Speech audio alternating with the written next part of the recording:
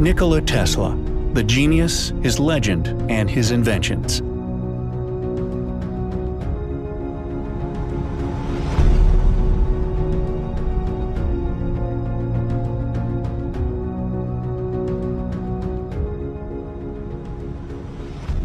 Anyone who truly knows the story of Nikola Tesla would tell you how they gaped in awe and shook their head in sadness. The awe would be because of how great Tesla's innovative mind was, and the sadness would be about what could have been possible if Nikola Tesla had received all the necessary attention and support he needed and rightfully deserved.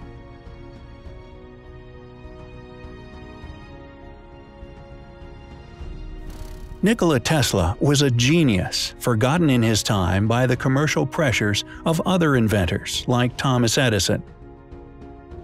He was a true hero of science that sadly never came to the prominence he deserved. The good news is that, in recent years, his memory is being preserved. Great online campaigns like the Oatmeal's incredible feat to help build a Tesla museum have helped this inventor to be recognized as one of the true geniuses of the beginning of the great electricity revolution.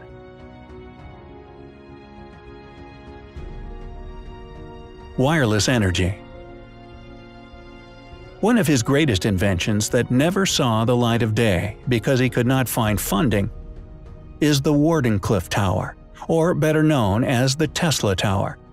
This genius believed that he was able to find a way to transmit energy through the air, just as today we are able to transmit data wirelessly. Thanks to many towers around the world that serve as transmitters.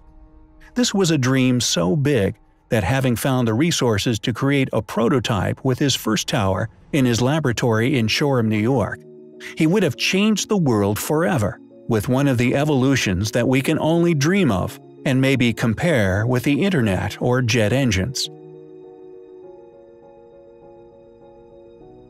Tesla managed to see his tower completely finished, but in the absence of money, it was demolished in 1917.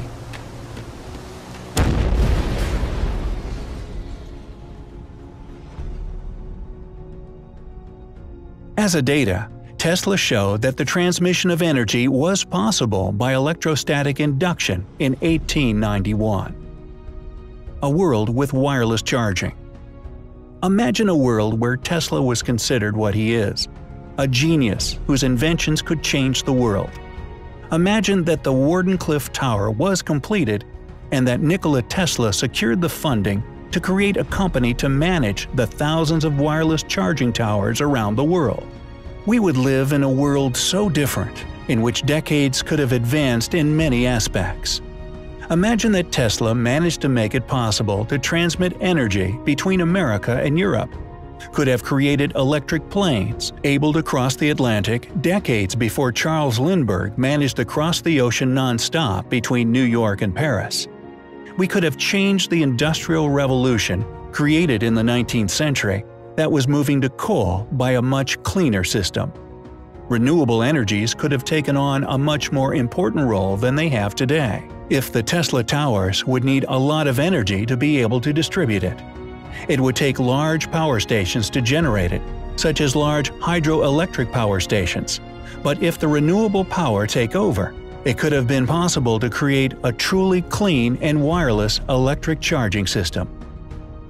Just think of any electrical device you have right now, from the device you are reading this from to your everyday home appliances, and try hard to imagine a world where you would never know what a charging cable is, or how it feels for your device to run out of battery. Imagine electric planes flying through the skies, millions of cars without emitting CO2, industries capable of operating without the need to pollute the air, innovations of all kinds of technology in our body that would not need batteries, such as robotic legs for injuries.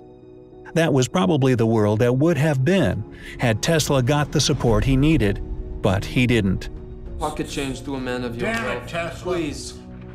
Wireless electricity for the world, and all one needs is a cheap little device to receive it.